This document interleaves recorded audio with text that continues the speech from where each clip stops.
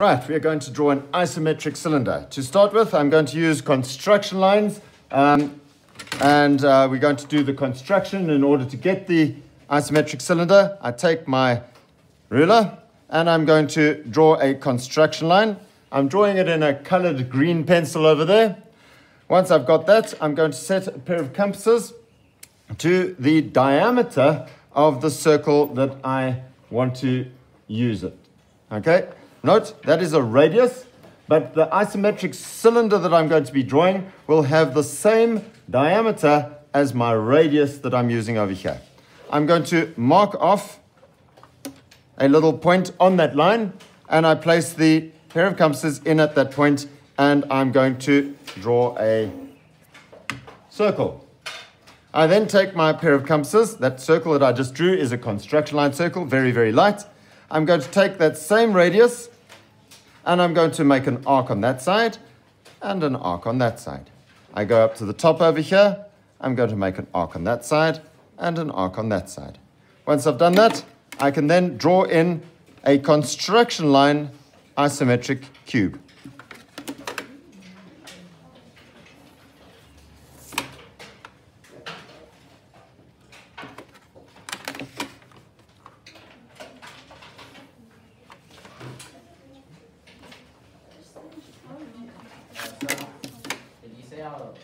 Wide this has to be? No, I didn't. You can set your pair of compasses. I've got mine set at approximately 60 millimeters, but you can choose whatever radius you want. There we go. Happy with that? Isometric cube, everybody knows how to do that. Right, here's the next trick. You are then going to take construction lines from this corner over here across to that corner over there.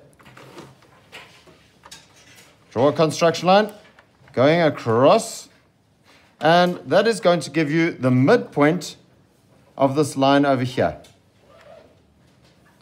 I'm then going to take a construction line going from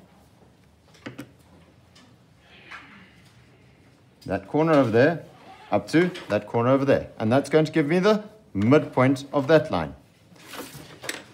I'm going to then measure off that midpoint using my pair of compasses.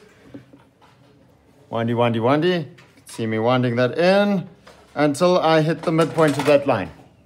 Once I've got that, I'm going to mark that off over there, and I'm going to come onto this side over here, and I'm going to mark it off over there as well. So I've got a midpoint of the line, a midpoint of the line, a midpoint of the line, and a midpoint of that line. See that square face over there? And I found the midpoints. Right, once I've done that, I can then take a line that is going to go from, you see this obtuse angle over here? You know what an obtuse angle is? Greater than 90 degrees. You can see that angle is greater than 90 degrees, and I'm going to take a line coming from that obtuse angle down to the midpoint over there. And I'm going to take a line from that obtuse angle again across to that midpoint of that line over there. To check my accuracy, I can draw a line which goes from this corner over here across, and it should go perfectly through those intersections there and there. If you've got that, then you're drawing really, really accurately. Right, next step. I'm going to take my pair of compasses, I'm going to place it in at that obtuse angle, and I'm going to wind them out so that it ends up touching the midpoint of that line, and if I come around, it should touch the midpoint of that line. There it is, there it is. Just check.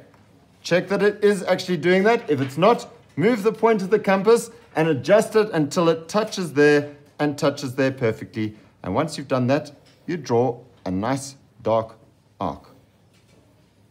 You then swing it around, place it in at the corner over there, and you draw, again, a nice dark arc that connects that point and that point perfectly. Right, once you've done that, you're going to then take up your pair of compasses and you're going to reset them to this very small radius over here. Windy, windy, windy. Check that it touches there. Check that it touches there. And draw a nice dark arc going around over there.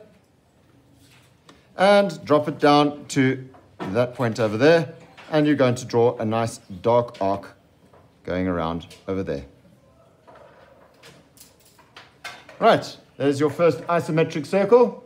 And now I want to draw a cylinder. So in other words, I need another circle to be drawn further back over here.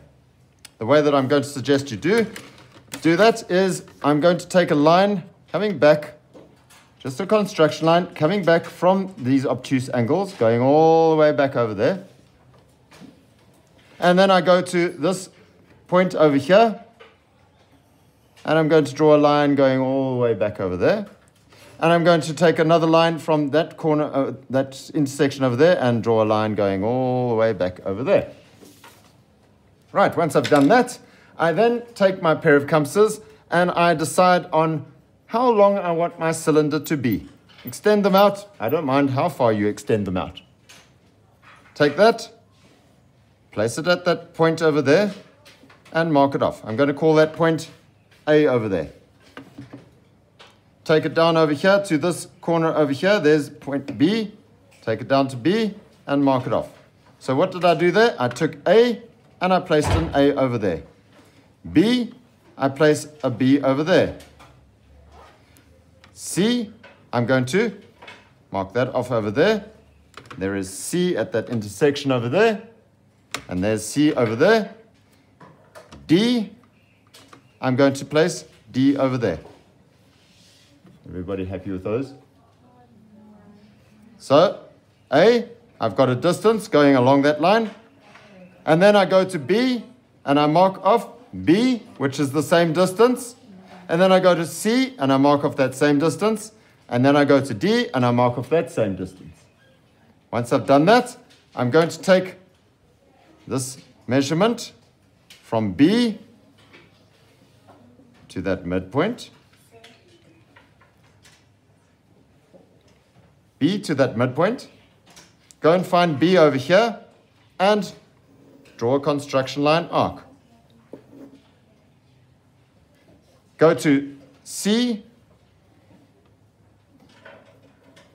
get that radius over there,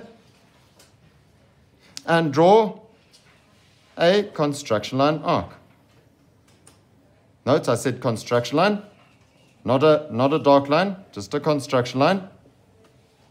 And I go to A with that same radius, and I draw a construction line arc. Whoops.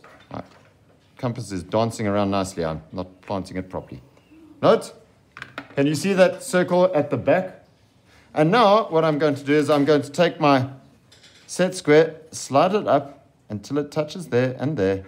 And I can draw a nice dark line going from there to there. Slide it up until it touches over there. And draw a nice dark line going from there to there. And once I've done that, I can come back over here, set my pair of compasses to this radius over here, and draw a nice dark arc over there.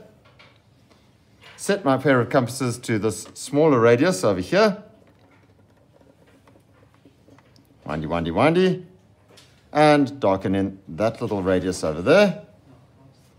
And then go to that, and you should be able to draw in that little radius over there, nice and dark, and you have got a perfect cylinder.